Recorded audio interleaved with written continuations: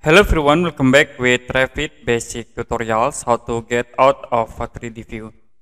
If you want to go into 3D view in Revit, you can click this icon, this home icons, or you can go into view tabs and click 3D view icons.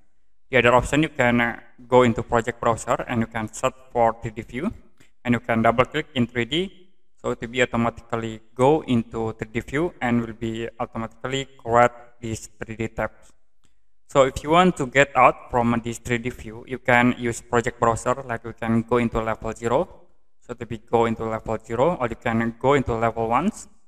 It will be show level 1 in your drawing windows.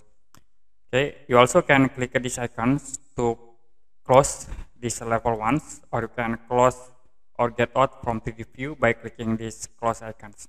To show again, you can use a project browser, like you can set into level 1, or you can go into 3D view. So you can change between these steps to move into the other